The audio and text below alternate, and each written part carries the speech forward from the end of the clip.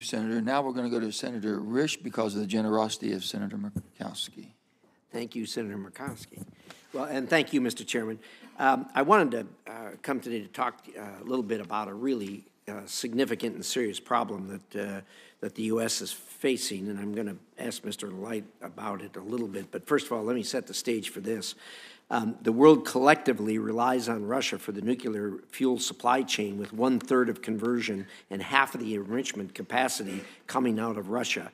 This is for nuclear generating electric facilities. The U.S. receives about 20% of its enriched uranium from Russia, which is not currently sanctioned. We have almost no domestic uranium processing, with no operational conversion and only one active enrichment facilities.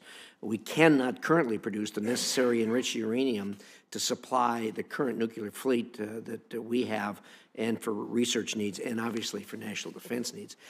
Idaho, as most of you know, is the home of the Idaho National Lab, the birthplace and flagship lab for nuclear energy in America, indeed in the world, indeed in the universe. In 1951, we generated the first electricity there using nuclear energy. And since then, we've been on the cutting edge of that. Right now, all of us are familiar with the fact of what Russia has done, this illegal war that it's pursuing against Ukraine, and its absolute lack of judgment in conducting its affairs in the world is really remaking the face of Europe and the face of the world when it comes to supply chains in a lot of matters. When this war is over, it won't be over.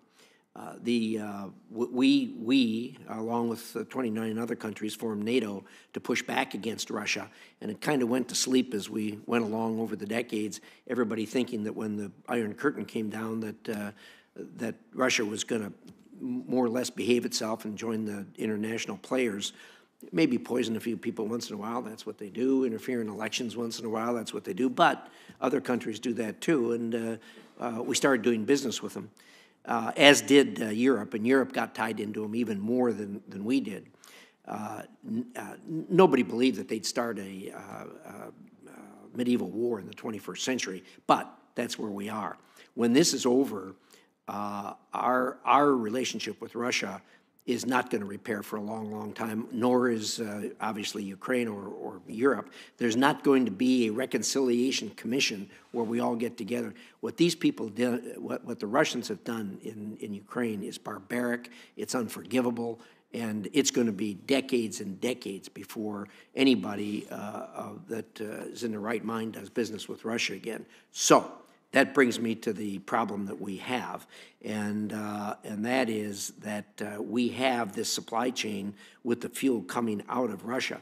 Now, the ranking member and chairman and I have produced legislation that we're going to get in and try to resolve this problem to a degree. But this is a serious problem. So, Mr. Light, for your question, since you're in charge of international affairs at the Department of Energy, what would you do tomorrow if you got to the office and somebody handed you a pink slip that said, "Oh, the Russians called and they're done. They're not giving us any more any more supply"? What plan do you have to respond to that situation? Can I just say, sir, that the way that you put that you articulated where we are with Russia and the problems going forward, I couldn't agree more, 1,000%. I think you're absolutely right. It's astonishing what's happened, and this energy struggle will continue. It changes the world. It totally does, sir. And for the foreseeable, having grown up in the Cold War, I can't believe we're here again, frankly. Here we are. So, but I won't take up your time with that.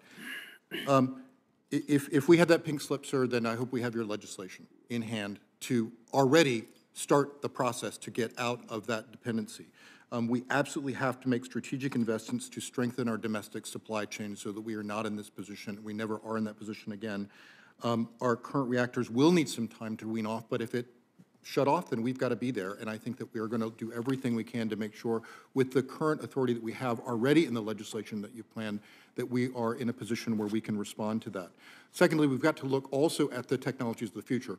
The most amazing thing about Idaho today is it is these test beds on the small modular reactors, which are just so encouraging and so fantastic and so, I think, where we really definitely need to Those be are the moving future. forward. There's no question about it. Those are the future, and we need to make sure that the fuel for those SMRs, again, we do not find ourselves in a position where the United States is not producing its own supply for that. So on HALEU as well, we've got to move forward and move towards nuclear fuel independence. Yeah, thank you, Mr. Light. I'm sure you will agree with me, as the ranking member and chairman and I believe that this is not a partisan issue. This is an American issue, and it's an issue that is of critical importance. And more importantly than that, the issue, unfortunately, does not lend itself well to the pace at which we move around here. And this really needs to move forward. So thank you for your thoughts in that regard. I hope you'll join us in doing our best to get this legislation passed. And thank you, Mr. Chairman. Thank you, Senator.